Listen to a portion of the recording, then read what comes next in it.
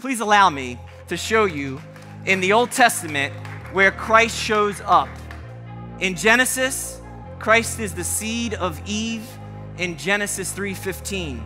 In Exodus, he is the Passover lamb, a foreshadow of his death for man. In Leviticus, he is typified by the high priest who, according to Hebrews, would empathize with our needs. In Numbers, he is the cloud by day and the fire by night. He is the bronze snake to look upon who would cure the bite. In Deuteronomy, he is the prophesied prophet to come.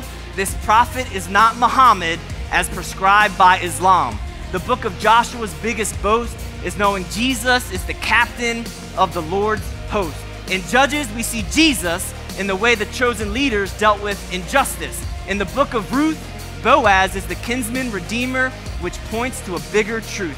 In 1st and 2nd Samuel, Kings, and Chronicles, all in one, he is the prophet, the priest, the king of kings, and the wisdom of Solomon. In Ezra, he is the great restorer of hope. In Nehemiah, he's the one that restores what's broke.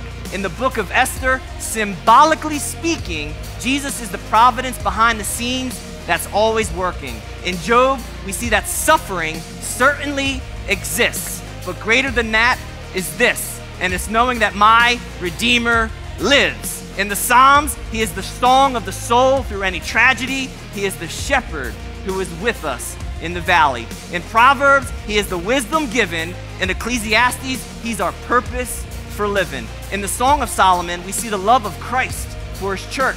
And through the pages of Isaiah, we see the suffering servant emerge. When we read Lamentations and Jeremiah, these heavy pages personify the weeping Messiah. In Ezekiel, the term Son of Man is brought to our awareness. In Daniel, he's the Son of God in the fiery furnace. In Hosea, he is the faithful husband to our adultery. And in Joel, he is the Spirit promised to fall after Calvary. In Amos and Obadiah, he is the deliverer from oppression. In Jonah, a perfect picture of the resurrection. In Micah, prophetically, Jesus' birthplace is revealed. In Nahum, tragically, it is clear that judgment is real. In Habakkuk, a promise: the just shall live by faith.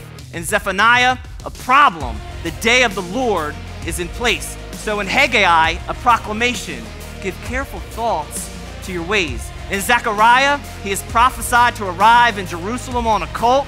And in Malachi, he is the Son of Righteousness, the one the Gospels would eventually behold. He is God incarnate. He is the Word became flesh. To know him is to love him and to always have life over death.